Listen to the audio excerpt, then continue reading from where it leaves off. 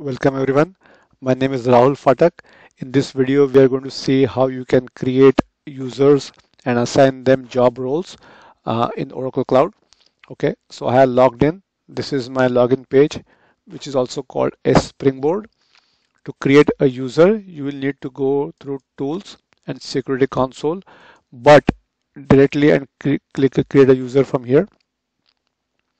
But if you're creating employees, you will need to go through a manage users function. Okay, so for that I'll need to go to setup and maintenance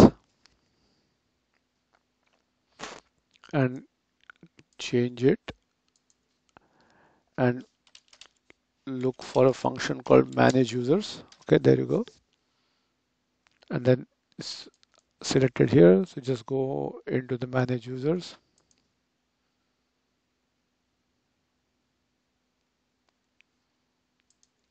and then last name is Doe and first name is, let's say, Mike.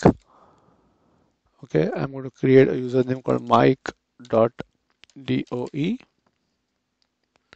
Person type is employee. His legal employer is the legal entity he works for, which is US1, and then his business unit is, I'll just type in here, which will reduce the choices. So he works for US1 business unit. If he is a sales manager or sales administrator, you can give him the resource roles directly through this menu.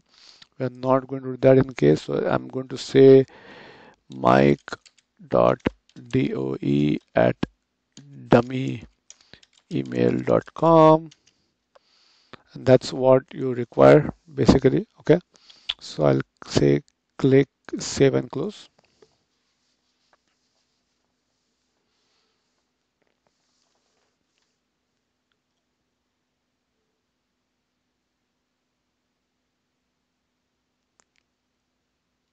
It's saved. Click on done.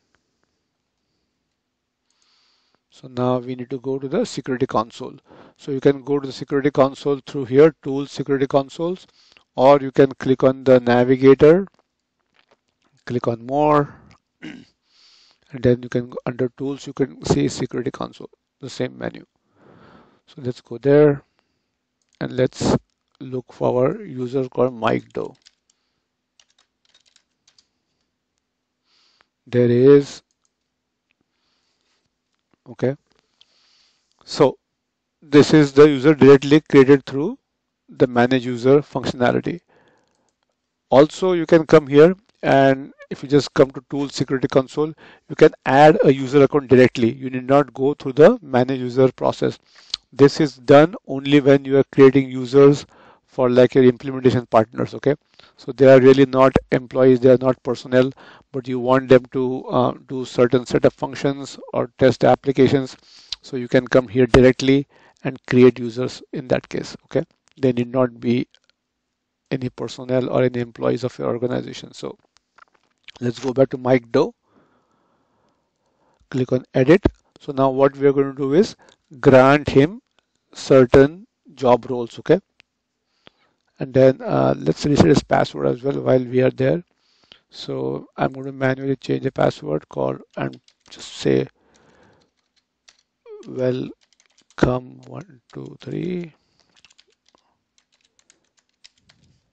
and just a reset password. Okay, and then let's give him some roles. So let's assume that he works in the accounts payable department,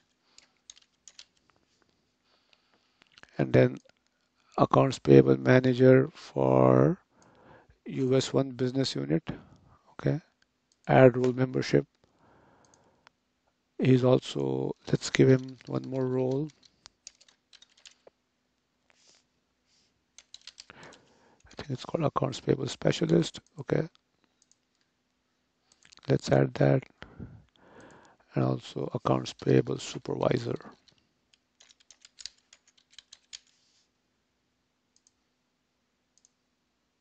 Add role membership, and we also said he's a general accountant. All right, and then we want to give him access to the US primary ledger,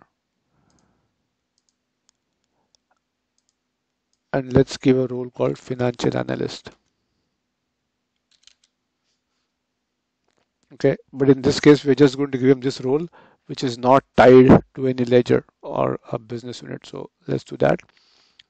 This is a certain nuance you can just follow. Okay, so we have made him general accountant and accounts payable guy, and also we are given a role called financial analyst, but that role is just given without associating to a primary ledger. I just want to show you what's the difference. So I say save and close. So all the roles are granted. We have reset his password and we have given certain roles. Click on done. Okay. So now for that financial analyst role, if it's not tied to any business unit or ledger, you will need to follow one more step. You will need to go to setup and maintenance. Okay. And then go to financials. As I told you, setup and maintenance is the place where you do all the application setups. So what we're looking for is manage data access for users. Remember that role financial analyst did not have any data access like a US1 business unit or primary ledger. Okay, so while we are here, this is a good segue. So in cloud, okay, so when you create users and then give data roles or job roles, okay, in cloud it works this way. So you create a user and then you give him roles, okay. The roles enable him to do certain job functions, okay, and the data access set enables him to do those job functions on a certain data set or limit his ability to do job functions for a particular legal entity or a particular data access set. So job role defines what he can do, and data access defines on what data he can perform his job role. Okay, so I'm in this menu. I'm just click on plus sign, and it was Mike.do, I believe. Yeah, I go and see financial analyst. I give him data access set on US primary ledger. Okay, so now his role of financial analyst can only work on US primary ledger. Let's do one more time. Mike.do.